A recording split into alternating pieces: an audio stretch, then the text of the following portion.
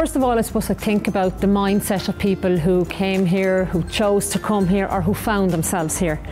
But I think it was very useful to look at the whole issue of education, of housing, sport, against racism, because it's a huge melting pot, isn't it? And I suppose that sums up Dublin 15 now. We have become a huge melting pot, a melting pot of cultures, history, diversity, everything.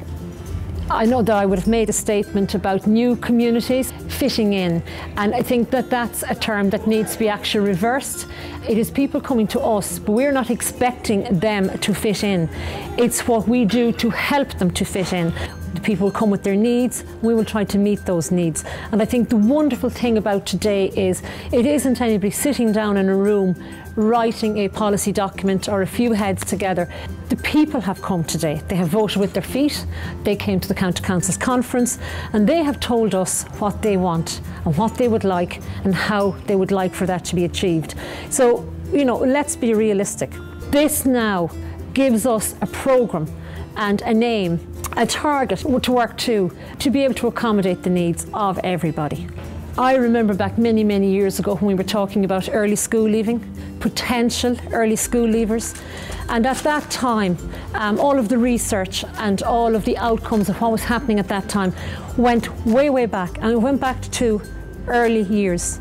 It was early start, preschool, and if people have an issue with language and it isn't addressed within the classroom or preschool, people will be at a disadvantage all of their way through first level, second level, and hopefully what we would all want for everybody for third level. So I think it is about stripping it down, bringing it back to basics. I'm thinking of somebody I met today actually who had come here to attend the conference from Fáilte.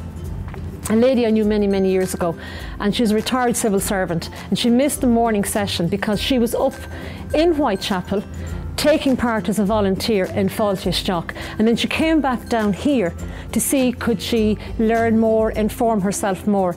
And isn't that where people come to us with their expectations? We, through our experience or our contacts, use that to try to find the solutions to help people to do that.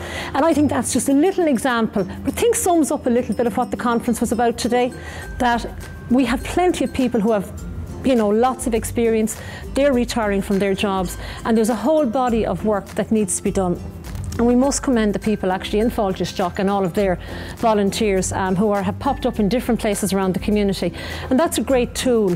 I mean, because sometimes the children will get their language skills in school, but maybe parents won't, and they can be left behind. And I think of one very, very sad occasion last year when I went to a door and a girl about 14 answered the door, and I asked was Mammy and Daddy in, or was there somebody in the house with her, and she was the only person in that house who had English. So she was like almost like the security guard, the person, you know, talking, finding out what I wanted her parents for. She had to think on her feet there and then. Do I need to bring them to the door? You know, do I close the door? But that's a huge responsibility to give to somebody who's 14 years of age. So when I think about what can we do, they're very real, tangible examples, I think, of where people can be at a loss in their own lives and where we can bring something to help that. I think when we termed it immigration to integration, one of my concerns would be, would we be able to get enough people from our own community, from the receiving community, to come and attend the conference today? And when I looked around the room, I was, I have to say, blown away, because we talk about diversity. This was diversity in action. People came to give, to learn, to take away. But all the time at the centre of it was the people that we organised the conference for in the first place. Our new communities, our new Irish. And people go non-Irish. In a sense, I don't want to use that word anymore. So you're not Irish, but you're international. That sounds way more sexy to me. So our international attendees today.